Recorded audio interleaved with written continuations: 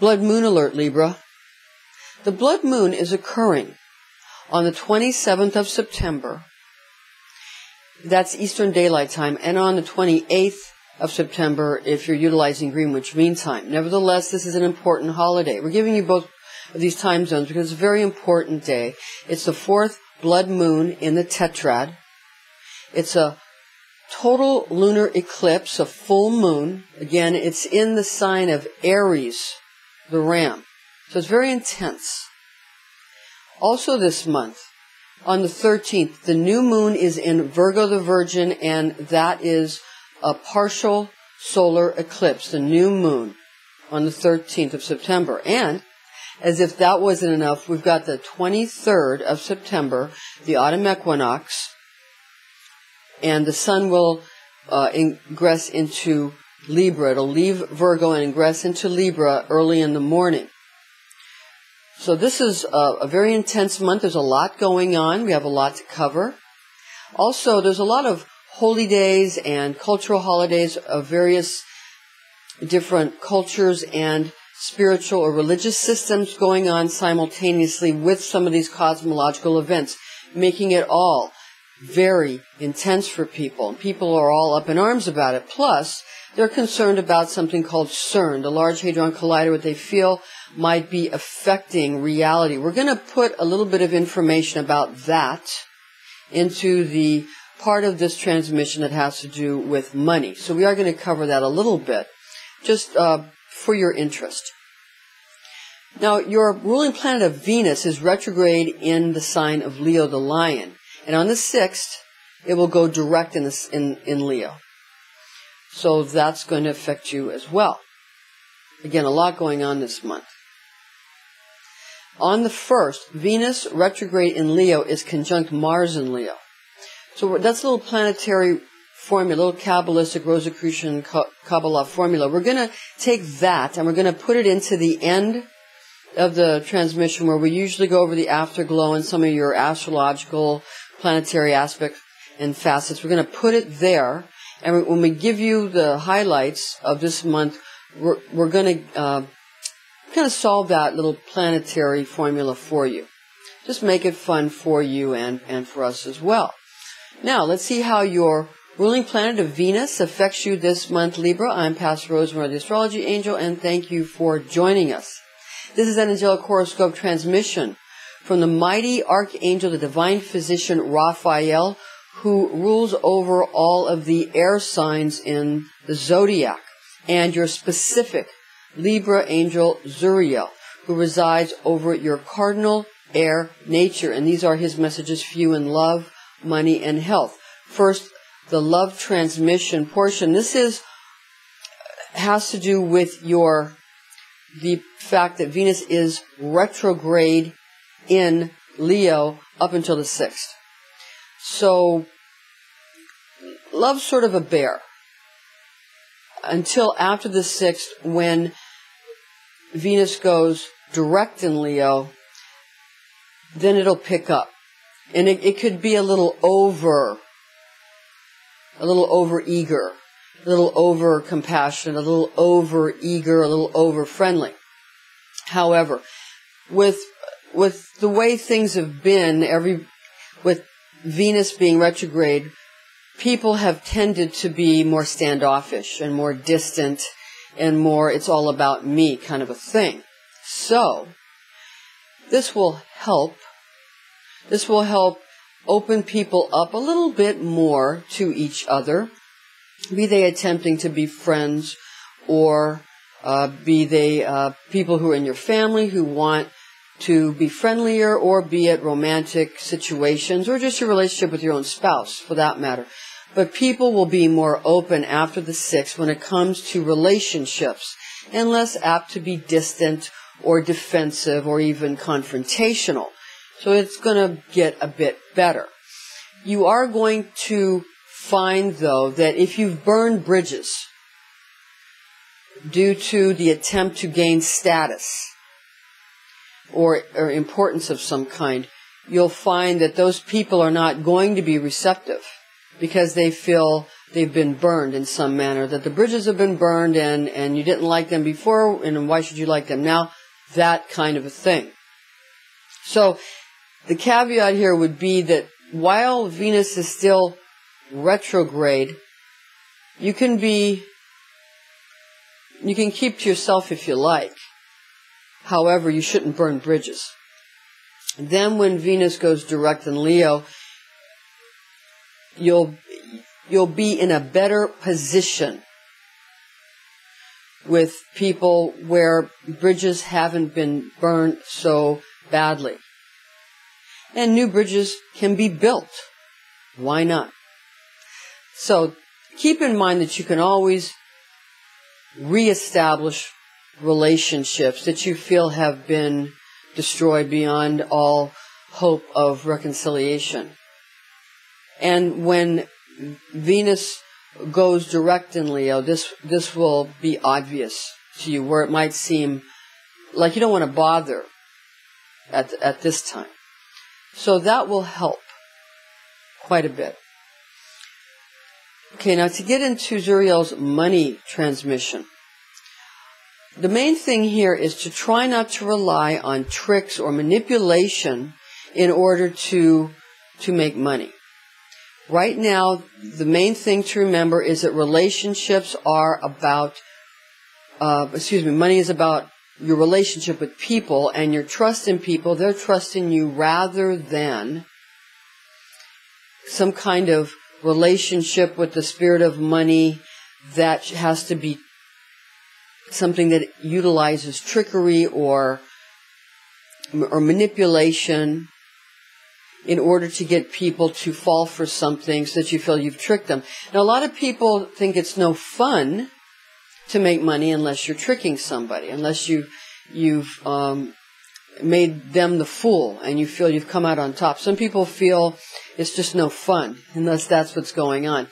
However, this is going to be a situation where when Venus goes direct in Leo after the 6th, that's when people who know how to build relationships or maintain relationships will do much better than people who know how to trick people out of this or that. So this kind of follows through with the relationships in your emotional life, plus the relationships in your workaday world, your business life, at your job, at your work, your coworkers, your bosses, employees, all these, they're all relationships with people. And they'll become friendlier after the 6th. And it'll be easier for you, Libra, because you're a friendly air sign that has an easier time understanding the emotionality of some of the other signs, more than maybe some of the other air signs.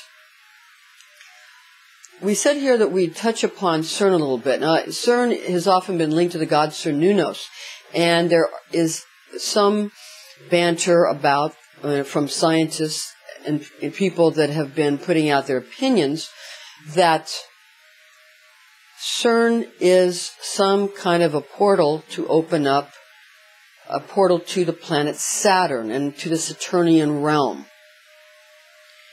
And in Rosicrucian Kabbalah, that's the Sefer of Binah, to reveal and conceal, and that's where the Holy Mother resides.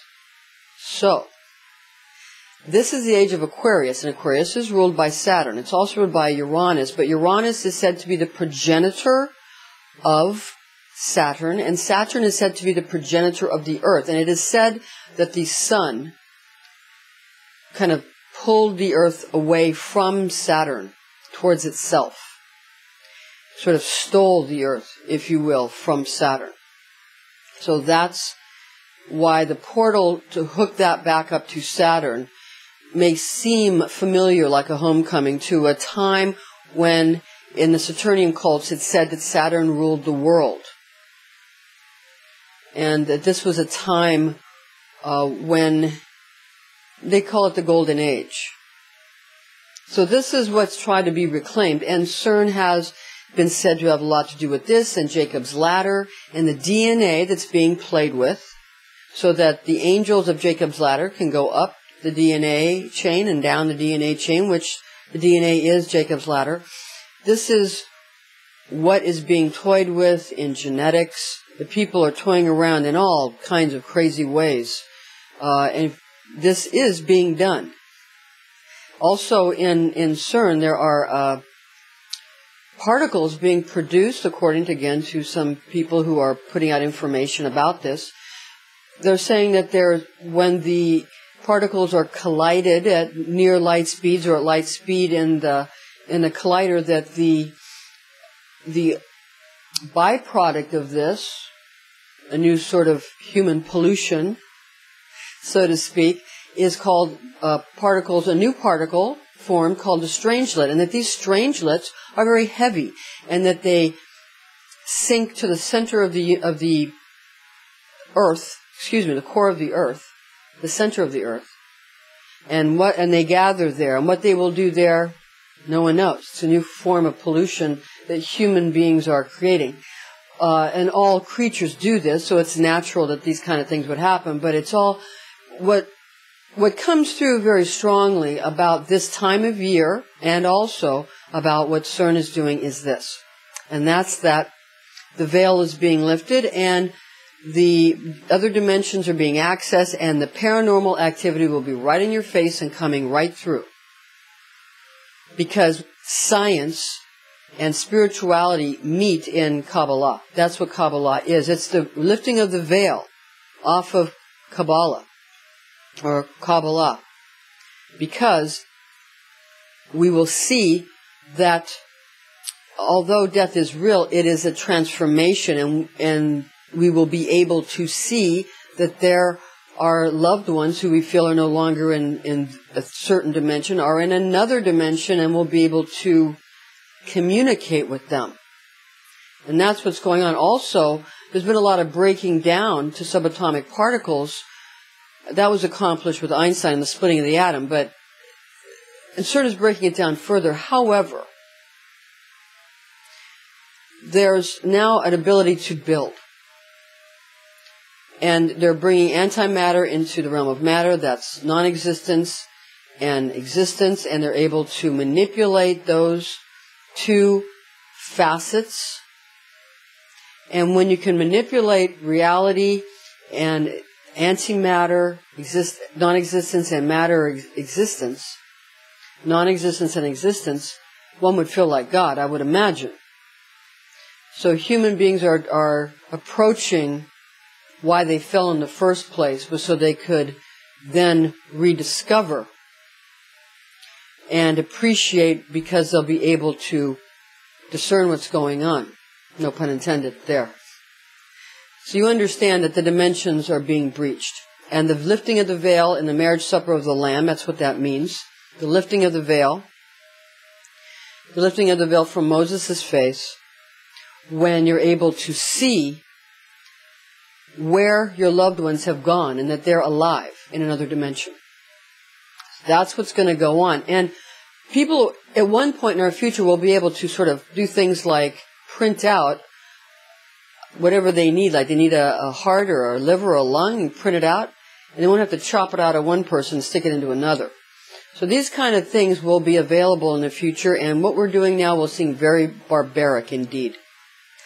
But there is a lot of genetic manipulation going on so that these dimensions can be traversed.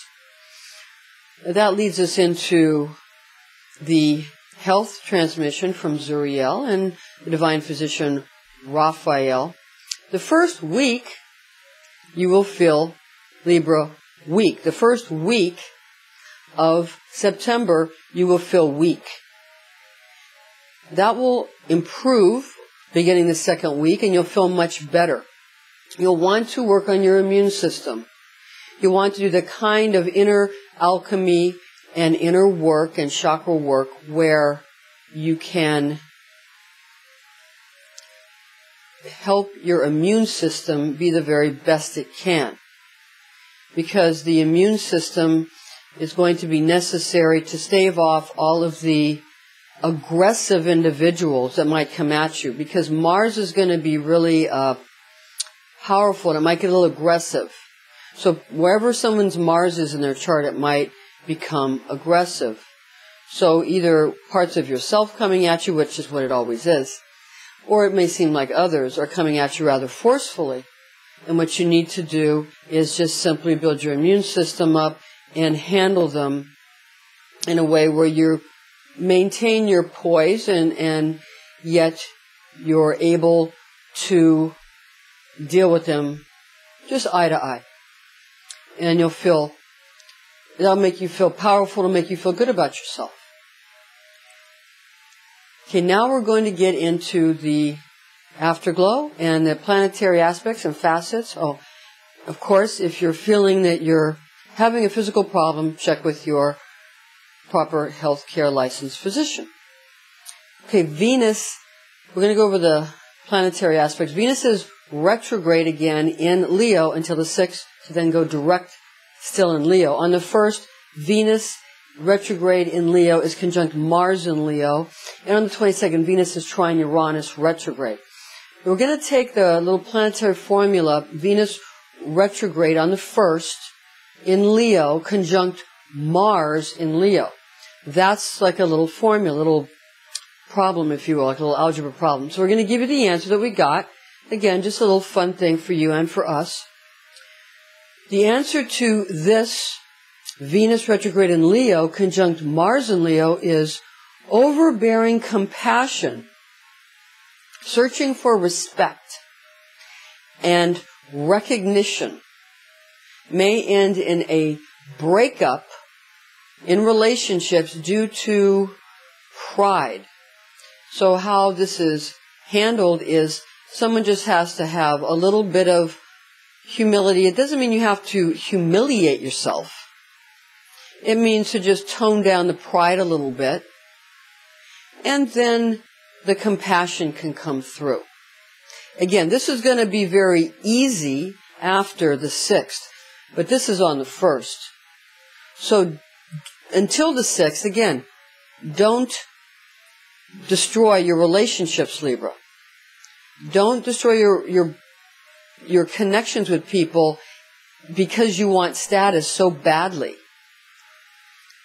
in the name of pride that you cannot then reestablish these relationships when you need them or want them after the 6th, or when you'll feel a very compassionate urge and an eager urge to reconnect with people. Don't destroy your relationships. Just hold back rather than going out in an offensive manner to try to destroy. Just hold back. You don't have to be defensive either. You just have to go ahead and engage people when you're feeling able and ready, and all will be well with you. All right, Libra, thank you for joining us. This is your monthly angelic horoscope transmission from the mighty divine physician, the Archangel Raphael, and your Libra angel Zuriel. I'm Pastor Rosemary, Astrology Angel. Thank you for joining us, and join us again, Libra, next month.